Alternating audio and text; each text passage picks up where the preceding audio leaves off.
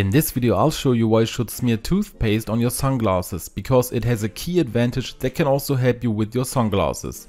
Therefore be sure to watch the video until the end, because surely you know it, the sunglasses eventually get scratches on the lenses. That's because you throw them into your pocket where your keys or other objects are also in there, and so there are always minor scratches on the sunglasses, and you can actually fix them with a little bit of ordinary toothpaste. How exactly you have to proceed and what you have to consider I'll show you now.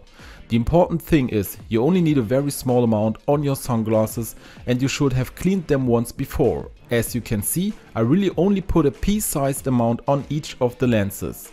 Also, it's important that you use regular toothpaste without any extra whitening additives or any crystals. Now we're going to then start using a microfiber cloth to nicely rub the toothpaste here on our sunglasses. We'll do that for about 5 minutes per lens. When you've done that with both lenses, you should hold them under lukewarm water or put them in a bowl that has lukewarm water in it and wipe in the remaining toothpaste off of the sunglasses. Then grab a dry microfiber or eyeglass cloth and wipe them completely dry.